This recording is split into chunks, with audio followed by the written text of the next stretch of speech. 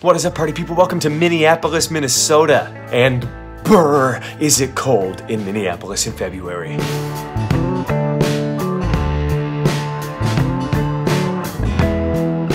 And look who it is. It's my wife, Ginny. Hi.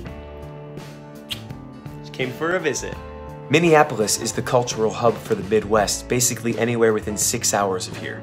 So if a big tour is coming through the Midwest but isn't making a whole lot of stops, it probably comes here. It's also where the Mighty Ducks franchise was filmed. The location of the incredible Mall of America, which we did not have time to check out because they're not open on Sundays. That's not true. They open at 11 on Sundays and I would have only had like a half an hour there. And Minneapolis is a great theater town. Minneapolis is second only to New York City in terms of theater seats per capita. It's also home to some of the best regional theaters in the USA. Here we play the historic Orpheum Theatre. Built in 1921, this theater cost $1 million to build. Over the years, some incredible musicals have had their premieres here, including Victor Victoria and The Lion King. Maybe you've heard of it.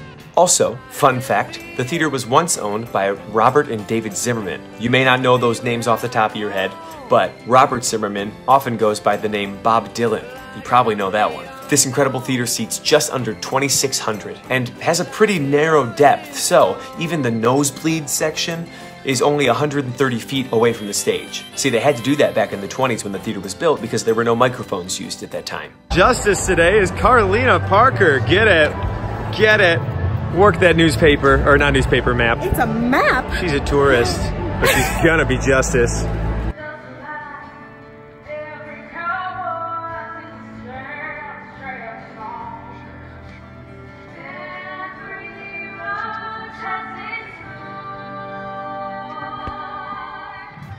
It was so great to play Minneapolis. I got to see some family that I hadn't seen in years, some of whom I'd never actually met. We met up with the Westerholms. Matthew was my piano teacher and mentor in college, and him and Lisa did our premarital counseling when Ginny and I got married. We met up with our friends Benji, Danielle, and Natasha. I did theater with Benji back in Grand Rapids, but they live here now. I saw my friend Sarah and her boyfriend Doug. I met Sarah doing $1 Million Quartet at Mountain Playhouse in Pennsylvania, and we're doing it again this summer. And I got to spend time and do a little Q&A with my college professor, Jennifer Hunter, and her students at Northwestern University. I also met two very big fans of Rock of Ages. Their names are Henry and Will, and they have been looking forward to this show for 14 months. So I got to take them backstage and give them a little tour.